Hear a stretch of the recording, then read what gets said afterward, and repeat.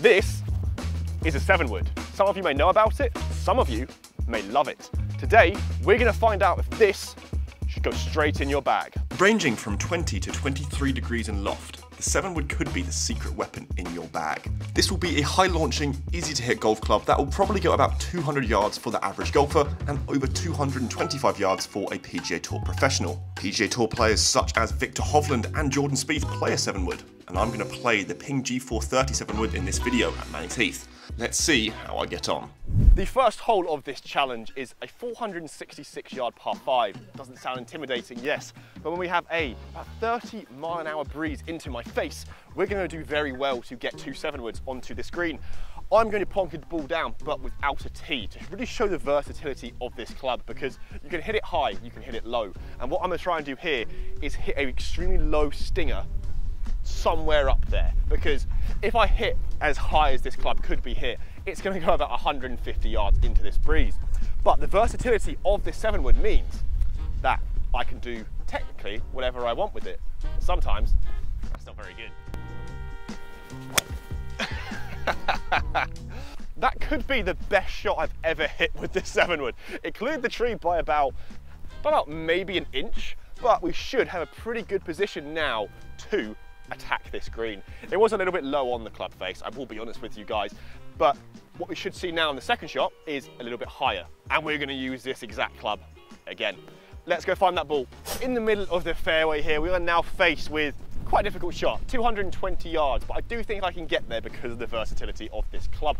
I've been using the Ping G430 7-wood at 21 degrees for the last month or two, and what I was really interested by is when I took it to Gray's Golf on a GC quad, I could get 160-mile-an-hour ball speed. Yeah, it still goes about 240 yards. I can push it to a bit further, 260, but it all depends on that ball flight. We've seen a lot of PGA Tour players, Max Homa, Rory McIlroy, a lot of live golfers like Dustin Johnson, put this in the bag because the ability to hit this golf ball far with this club and also land it very softly means you can really attack a lot of par 5s. And this is why I think a lot of amateur golfers could utilize this, because this club here, 21 degrees. My 4-iron is around the same, completely different ball flight. My 4-iron low, piercing, would be quite difficult to hold the green in certain situations.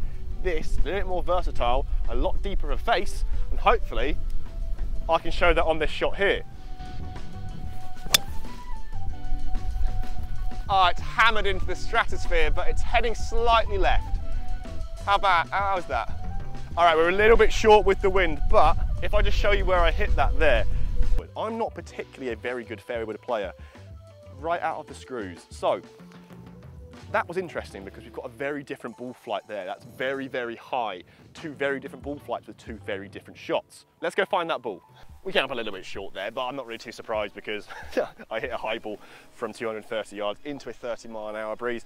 My setup currently is a driver, a mini driver, and then a 7-wood. A lot of people, I think, would say to me, what on earth are you doing? But it provides me with a lot of different little options that I can do.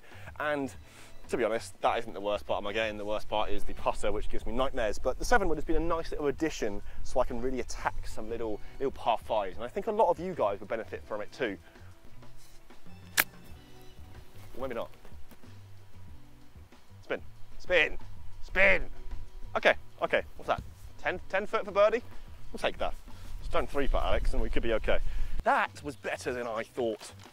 Let's start off this 2-hole challenge with a birdie.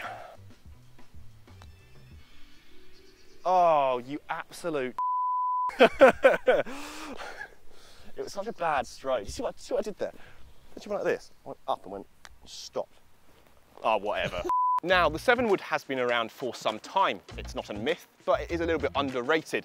But it's not for everyone. That's why it hasn't really gone crazy over the last 5 years. It's just become a little bit more popular. Some people would prefer a 5-wood, a 4-iron, a 2-iron, dependent on your launch conditions or what courses you play. So for a links course, you'd have to ask yourself the question, would this work? Or for a wet course, again, ask yourself that question. This course today is dry but windy. This one is about 300 yards now and it's downwind, so hopefully we can get it a little bit further, maybe 260, 270. I'm gonna hit it a little bit harder. Just down the left. Yeah, again, 160 ball speed, high ball flight, really complimentary of this hole. And it's also not in the pond bunker, so we could have a chance at birdie. there is no shot here. It went about 275 yards, so we absolutely tonked it. But again, a windy day, maybe not a 7-wood is the club. Maybe a nice, easy, calm day like they had at the PGA Championship. I saw Max Homa hit a 7-wood to like 1 foot. We're under a tree, bunker between us and the green. If this gets within 40 foot, please like and subscribe, because this is nowhere near a shot where I should get it close. I'm gonna go left.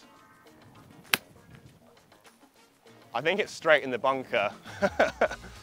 Oh no! Oh no! Let me grab my club. That was actually quite a good shot, I think, but when you've got so many hazards to go through. Oh my God! Oh my God!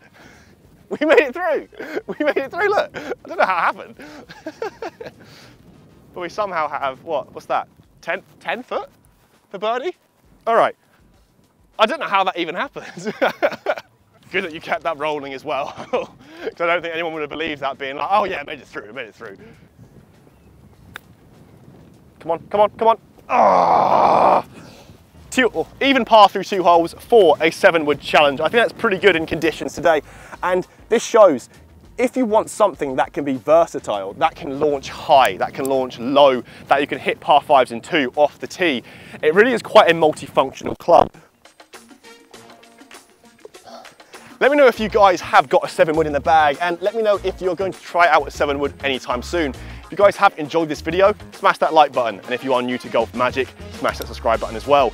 Let me know what more videos you want me to do with the 7-wood, because it's one of my favourite clubs in the bag. I think it could be yours too. I'll catch you guys at the next video.